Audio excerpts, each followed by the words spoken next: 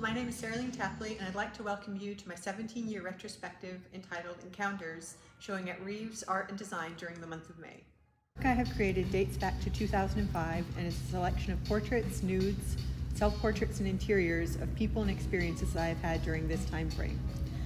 Some of these encounters last no more than an hour. Some exist over a course of 10 years.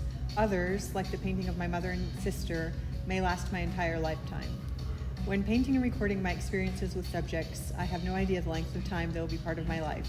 I look back at these works as documentations of my history which I can reflect upon and also share with others. There are 4 key elements central in creating my work. They have been consistent since I began painting and drawing as a teenager. My first love is portraiture and the expression of personality. I enjoy different faces and character traits. I love learning about myself and also trying to apply this to understand the people I interact with. My second area of interest is identity. We are complex individuals that relate to each other in unique ways. The canvas has always been a safe place for me to experiment with different aspects of identity. I use wigs, makeup, color schemes, costumes, backgrounds, and sometimes other people to express various aspects of who I am. My final key areas of discussion are mental illness and stigma. Many of my self-portraits directly address these issues. I recently created a series of portraits in which I painted my face in a variety of patterns, some of which are on display. The more complex the pattern, the more the painting process eased my worries and anxieties. One of the portraits on exhibition features my waving hand pushing my nose up as my face is painted in stripes. The abstract pattern is intended to be pleasing, while the facial expression is intentionally bizarre. I use images of myself to test boundaries. What makes the viewer comfortable?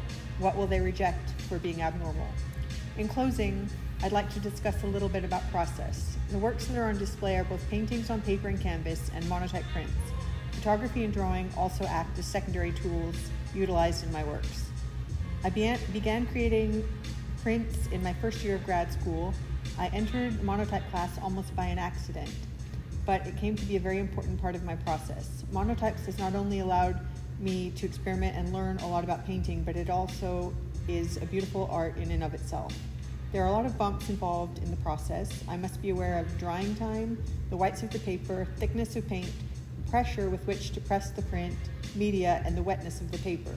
Because my prints are large scale, I hand press them on the floor with a towel as opposed to using a printing press. It's an expensive process in which I go through a lot of trials and materials to achieve the perfect print. I enjoy most the sense of freedom I have painting, knowing the final pressed print will look almost nothing like the painted plate. Enjoy the show, and please contact me if you have any questions about my work.